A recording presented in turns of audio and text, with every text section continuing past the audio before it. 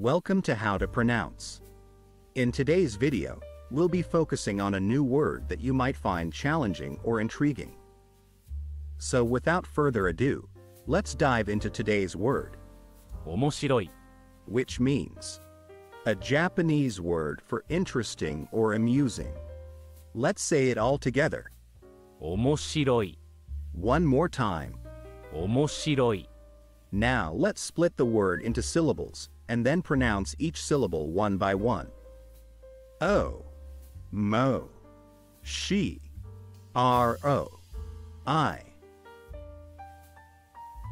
Thank you for joining us on this adventure in pronunciation. Remember, language is a journey, not a destination.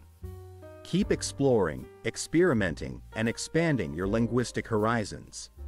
We'll see you next time.